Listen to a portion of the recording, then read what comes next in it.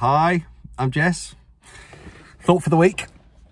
For those of you who are watching this video for the first time or the channel for the first time, I'm a landlord. The business I run is forthelandlords.com. We're a letting agency. We're also the UK's #1 property sourcer. That's by the by. I do a video once. I try and do one on a Sunday, but I'm actually recording this on a Friday. I'll post it out on a Sunday, but I've got a very busy Sunday. And also, it just felt right. It was going to be about the same topic anyway. But I'm here. I'm about to do a couple of property viewings. I don't normally do property viewings. We've got property sources out there, but they're local and I'm interested in these. What I want to talk about is today why I think from now, late 2023 through to 2024, maybe 2024, all of it, I don't know, fingers crossed, hopefully, is going to be the maximum profit year that I've ever seen, buy-to-let wise. There's a lot of doom and gloom out there, a lot of miserable people. I've got to tell you, personally, and everybody in my office, all the property sources that we've got out there in the UK's buy-to-let hotspots, finding houses, they've all got a spring in their step. They're all very, very happy, very optimistic. And we can see that, well, the opportunity that's here right now, this second, it's the biggest it's been. I've been around a bit for a few years. I've been buying houses for 25 years. People often say, you know, don't try and time the market. It's the time on the market, not the time in the market. Don't try and time the market. But if you want to, it's now. It's definitely now. I was buying houses in 2000 and 9, 10, 11 when things were really low and they were coming up. Feels really similar. I've said this quite a few times. That doom and gloom. People out there were hurting, and it was really kind of didn't feel good. But it took a while for everybody to twig on that they were the years you should have been buying. You know, I remember driving around with estate agents, and I was the only one doing viewings, and the houses were the cheapest they'd ever been, the best deals they'd ever been. And gradually, there was a couple of people tagging on behind it. It became a little snake of cars, and all of a sudden, getting to 2010, 11, everybody had twigged on, and every man and his dog was buying a buy-to-let. So why do I think that 2024, and it's December now, I'm going to start. It starts now. Get started. Some of the best days to buy. Christmas. We buy some houses on Boxing Day and in between Christmas and New Year. So it starts now. Okay. There's very few people in the market even taking the phone calls.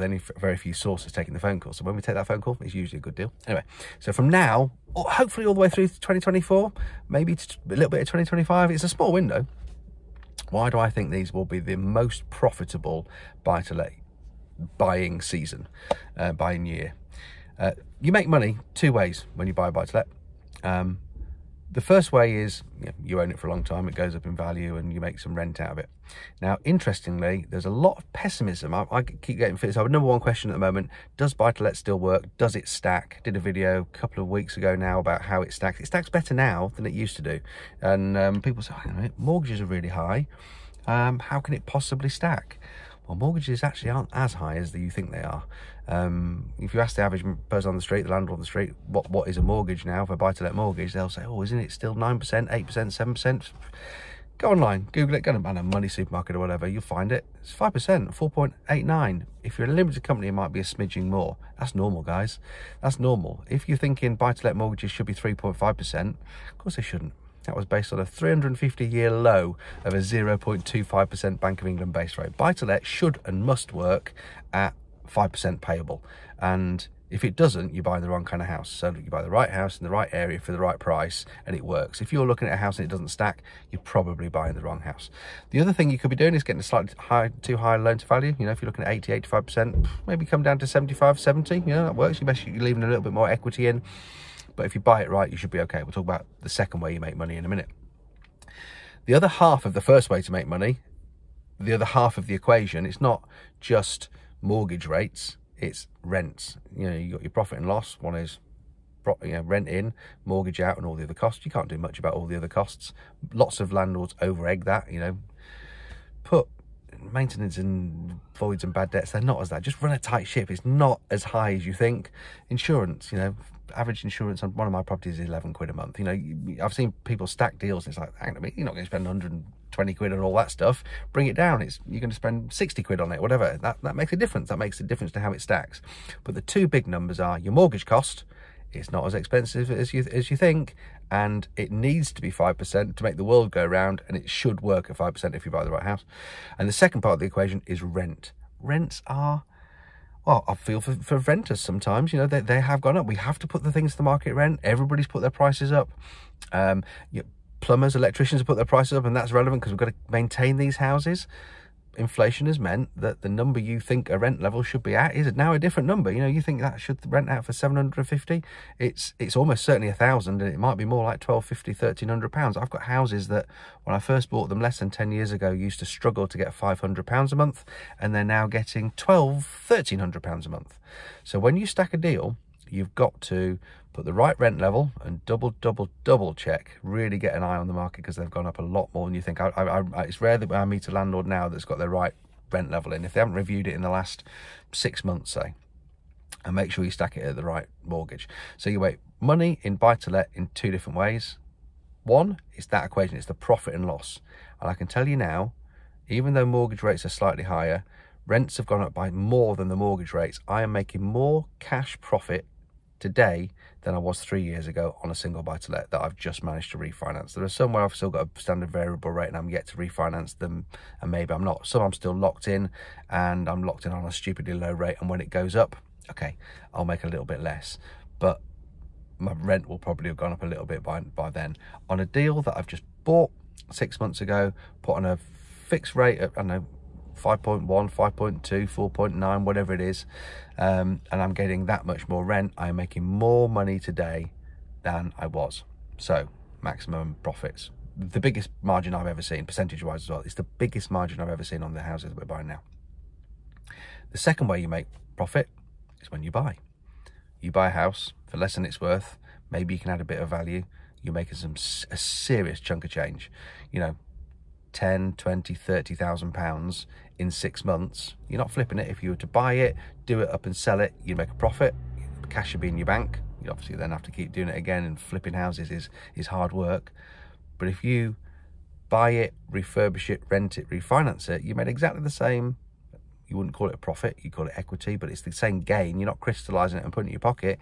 You're sticking it in your buy-to-let property bank account, which, let's face it, that's the name of the game. That's what you want to do. That's building up the security for the you know, for your later years. It's putting money in the bank, you know. But if you buy that kind of house and you can make a capital gain of 20, 30, 40,000 pounds, that's a really significant thing in your life. Let's just put it that way.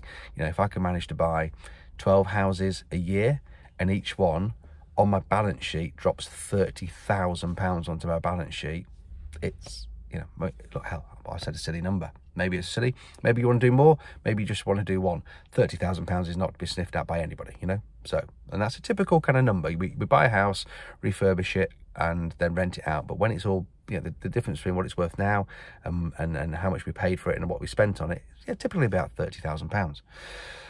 That's significant. Now, I believe that there are more opportunities in the market now where you can make that amount of money by buying the right house in the right area for the right price and adding some value than I've seen. You know, going back 9 months ago, 12 months ago, it was doom and gloom. You know, we weren't making much money because rents weren't as high as they were now, and mortgages were really high, and we couldn't find the kind of houses. It was doom and gloom. It's like, oh God, this is hard work.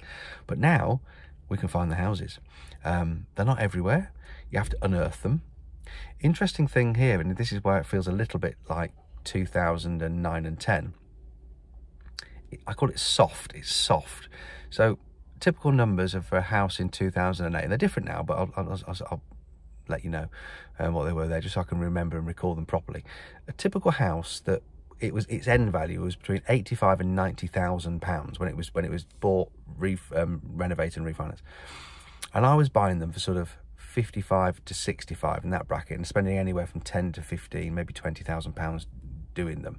Obviously the cheaper ones, if I spent 20 grand on it, I might get it, you know, sort of 55-ish. Anyway, you can see now, yeah, everything's slightly more, the renovation will be slightly more, my rent will be slightly more. But the point was, if I was buying a house for 60,000 pounds and they were going to be worth 85,000 pounds, the most important thing to me was there were still people out there paying £85,000 for houses like that. The owner-occupier market was there for those properties, and it is now. Going back 12 months ago, there was very little market, very little movement, but now you're seeing houses flying through, and our typical house would be sort of £125,000-ish, only 100 to 150, not much more than £200,000. And they're soft. You know, you're soft is the word I'm using. So you go through 10 houses, and I'm talking about prodding down. It's like, no, they won't. Let's say it's a 100 grand house, 125 grand house. No, they'll take 125. They'll take 125. They'll take 100. Oh, this one will take £85,000. It needs a £20,000 renovation. Do the maths. There's an equity gain. You'll find those bargains. You've really got to get hunting, but you will find them. So I think we're super optimistic in our office. We are the UK's #1 property source. So we are in business to find properties for ourselves. I'm a landlord. I still buy houses, and we buy houses for other landlords, for our clients as well. We're in business to do this, and without this working, we're not in business. We're a letting agency as well, and I think that will always be needed. Of course it will. People are holding stuff, but we love to grow our portfolio, and we're very optimistic. This next, I don't know how long it lasts. 12 like this, 12 months maybe.